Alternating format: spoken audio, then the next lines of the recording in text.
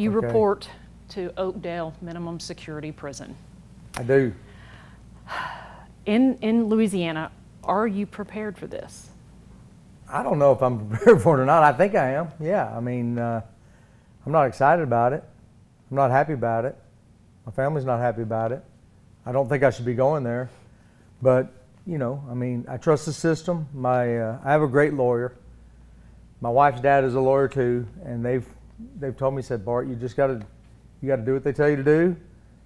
You know, we think you got a bad deal in Amarillo, and I trust my father-in-law, and I trust my lawyer up in Boston, John, and you know, they're both a lot older than me and a lot smarter than me, and so they said, you just got to stay cool, get up there, go, but we're going to get you out there as soon as we can. They said there's no doubt that we should win the appeal. So, you know, I mean, am I prepared for it, was your question?